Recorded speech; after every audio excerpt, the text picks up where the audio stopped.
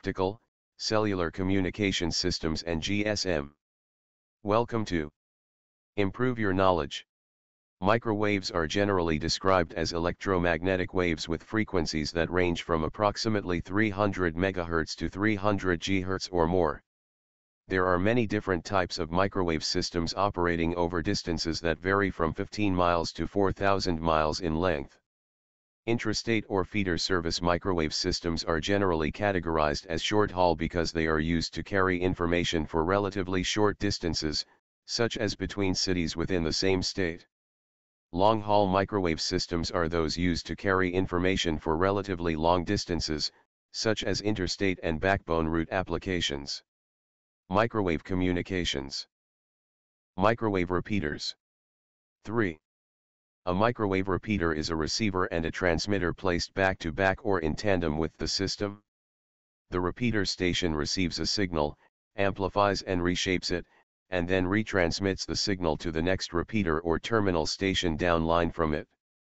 Basically, there are three types of microwave repeaters: IF, baseband, and RF.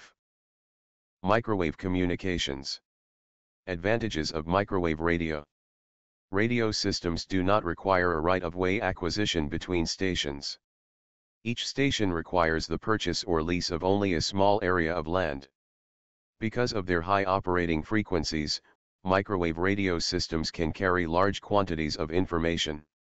High frequencies mean short wavelengths, which require relatively small antennas. Radio signals are more easily propagated around physical obstacles such as water and high mountains. Fewer repeaters are necessary for amplification. Distances between switching centers are less. Underground facilities are minimized. Minimum delay times are introduced. Minimal crosstalk exists between voice channels. Increased reliability and less maintenance are important factors. Disadvantages of microwave radio.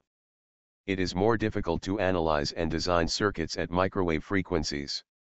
Measuring techniques are more difficult to perfect and implement at microwave frequencies.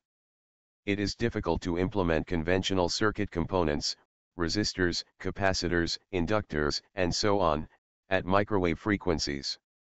Transient time is more critical at microwave frequencies. It is often necessary to use specialized components for microwave frequencies. Microwave frequencies propagate in a straight line, which limits their use to line-of-sight applications. 5. Microwave communications. 6. Frequency-modulated microwave radio system. 7. Communication between the base station and mobiles is defined by the Standard Common Air Interface, CAI. Frequency division duplexing uses two radio channel. Forward channel, base station to mobile user. Reverse channel, mobile user to base station. Forward voice channel, FVC voice transmission from base station to mobile. Reverse voice channel, RVC voice transmission from mobile to base station. Forward control channels, FCC initiating mobile call from base station to mobile. Reverse control channel, RCC initiating mobile call from mobile to base station. 8. Cellular systems basic concepts. Cellular system solves the problem of spectral congestion. Offers high capacity in limited spectrum. High capacity is achieved by limiting the coverage area of each BS to a small geographical area called cell. Replaces high-powered transmitter with several low-power transmitters. Each BS is allocated a portion of total channels and nearby cells are allocated completely different channels. All available channels are allocated to small no of neighboring BS. Interference between neighboring BSS is minimized by allocating different channels. 9. Cellular system/network. 10. Frequency reuse. The design process of selecting and allocating channel groups for all the cellular base stations within a system is called frequency reuse or frequency planning. Frequency reuse distance. Minimum distance B/W cochannel cells required to keep cochannel interference below certain threshold. Each cellular base station is allocated a group of radio channels to be used within.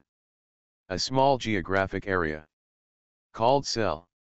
Base station of adjacent cell assigned channel group. Which contains completely different channels than neighboring cells. If n cells which collectively use the complete set of available frequencies is called a cluster. 11. Frequency reuse. Frequency reuse. Cell geometry. Frequency reuse. Hexagonal cell shape is conceptual and is a simplistic model of radio coverage for each base station. As the radiation from antenna is circular, thus there is fading on the edges of triangle and square. But in hexagon shape, there is lesser fading on the edges. When using hexagonal shaped cell, base station areas are depicted as either being in center of cell, i.e. central excited cell, or on the three edges of the 6 cell vertices, i.e. edge excited cell.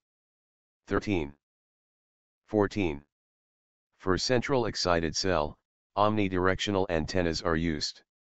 For edge excited cell, sector directional antennas are used. Frequency reuse. Frequency reuse.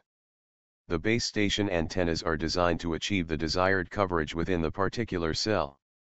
By limiting the coverage of a cell, the same group of channels may be used to cover different cells that are separated from one another by large distances enough to keep interference level within tolerable limit. After how many cells two cells assign the same frequency to use, frequency reuse concepts is used. Consider a cellular system which has a total of S duplex channels, total No of channels in a cluster.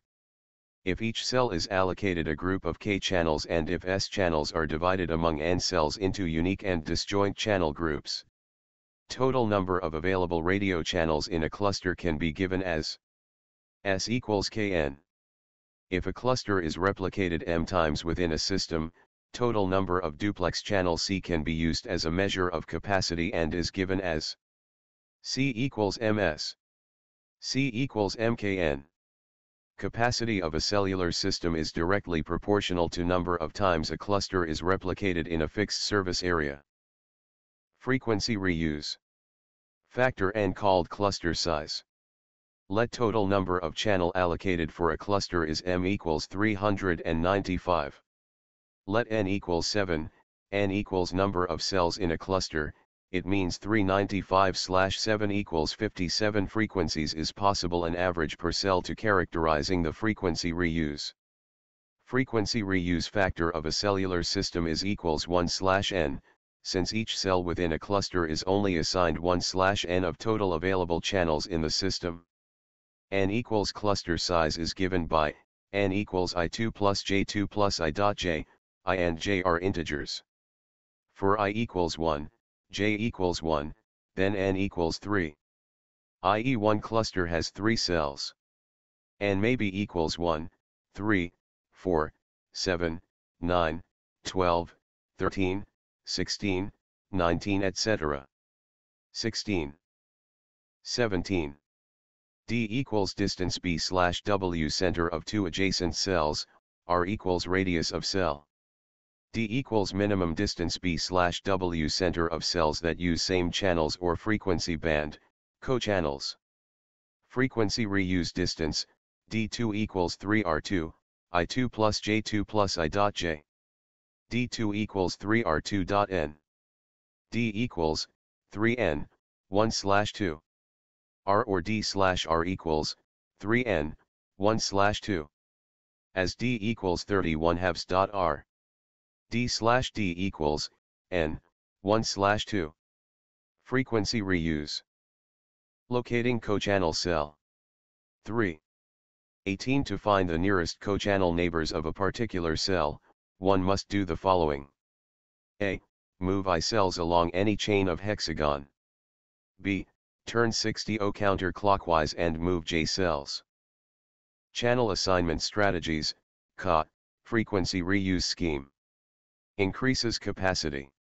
Minimize interference. 19. 20. Fixed channel assignment. Each cell is allocated a predetermined set of voice channel. Any new call attempt can only be served by the unused channels. The call will be blocked if all channels in that cell are occupied. Dynamic channel assignment. Channels are not allocated to cells permanently. Allocate channels based on request. Reduce the likelihood of blocking, increase capacity.